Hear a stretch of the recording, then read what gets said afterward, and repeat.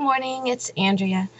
I was just creating some Facebook groups and revamping my approach to how the Mastermind Partner Program is going to work inside those groups this coming year, for the early startup groups.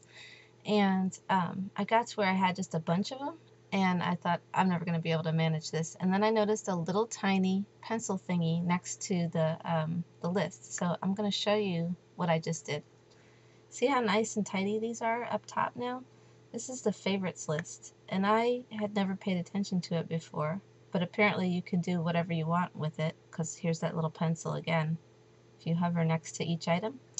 Anyway, these green trees, I was marking everything with green trees for these mini mastermind groups, and they were all cluttered up in here, and then some of them even were in this more section where you can go to more and see all of your groups, and they weren't even showing on the left here.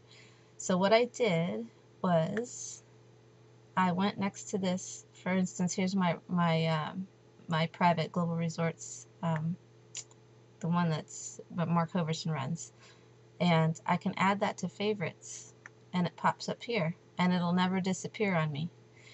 And you see how these are, this one's in the middle, and it's kind of different than these other ones. That, to my eye, I'm very visual, it bugs me.